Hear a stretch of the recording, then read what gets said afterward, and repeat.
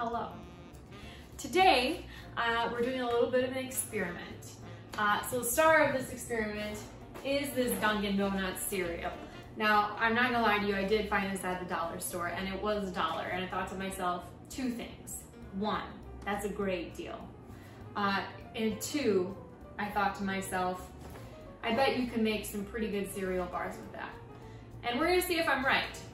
So, that's part one of the experiment. Part two is, obviously, if you mix together cereal and gooey marshmallows and butter and vanilla, it cannot be bad. So like, what kind of an experiment is that? Really, it's a horrible one. So, and actually this is a horrible experiment because I'm pretty sure in terms of science, you're supposed to only have one variable, but I'm not a scientist, okay? I'm just a girl, all right? So we're also gonna add another variable and we're gonna add some instant coffee to the mix because it's Dunkin Donuts cereal. It just makes sense.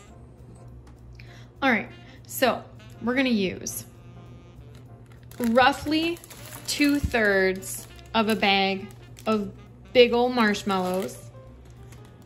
Obviously, this Dunkin Donuts cereal. 6 tablespoons of butter. Some vanilla extract. And this is where it gets a little bit crazy. Possibly instant coffee, but I'll tell you if that's gross. All right, so first here, I'm taking the butter and I'm melting it. And while I'm doing that, I am ripping up my big marshmallows into smaller pieces. Which if you just use mini marshmallows, you wouldn't have to do this, but I didn't have any. That's just how I roll. So I also don't recommend using your hands to move around the butter. Use a spoon. And then I'm gonna show you my little ripped up marshmallows there. There they are. Just use mini marshmallows, it'll be so much easier. So once my butter's all melted, I am gonna add in those marshmallows. I add in like 4 cups of, it would be 4 cups of mini marshmallows since I ripped them up.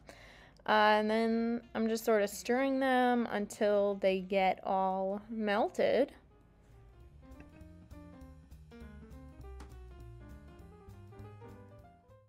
And once they're all melted, I'm going in with a teaspoon of vanilla extract. And I'm gonna mix that in.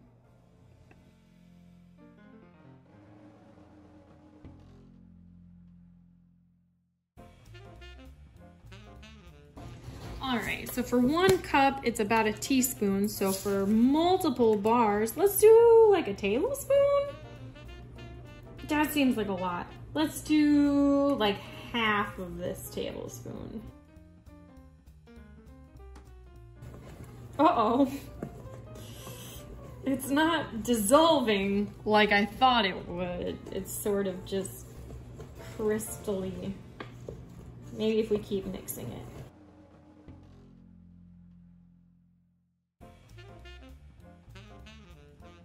Ooh, what a color. It smells weird.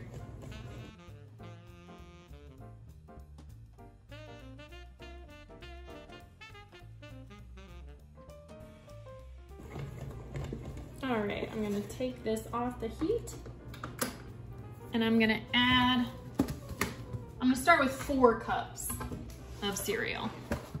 And then I don't know if my phone stopped recording or if I shut it off or what happened here, but I have no footage of me putting in the cereal. I have no footage of me mixing the cereal. I have no footage of me putting it in a pan.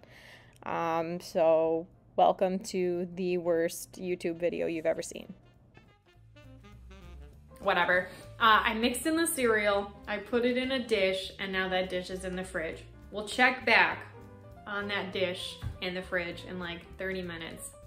And then I will dish about the dish. That was dumb. All right, see you later. First of all, it is probably for the best that you did not get to see the footage of me putting the cereal mixture in here because it was a struggle indeed. But it turned into what looks like a very strange casserole. All right.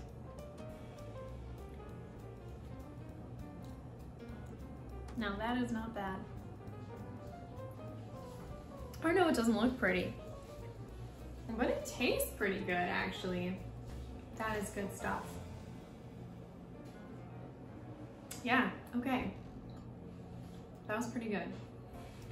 I will put like the recipe, the exact-ish recipe that I used down below in the description. If you want to try that. Again, I know it's not beautiful, like you probably like don't want to bring it to a potluck or anything, but if you want to sit alone by yourself and eat a whole pan of them, which one I might do, or if you just want to make them for like your family or something, or you know what, if you make them and you don't want your family, like if you don't want your family to eat things, just like make these and put it in a Tupperware container and tell everyone that it's a casserole and no one will eat them, I promise. If you enjoyed this video, please give it a thumbs up. If you decided to make these, let me know how it turned out. Maybe you were able to make them more beautiful than I did. Or maybe they were a fail for you. I don't know, let me know. And then also, if you really enjoyed this, you want to see more experiments in the kitchen, subscribe for more of that. Yeah, okay, so that's all from me. Have a great whatever you're having.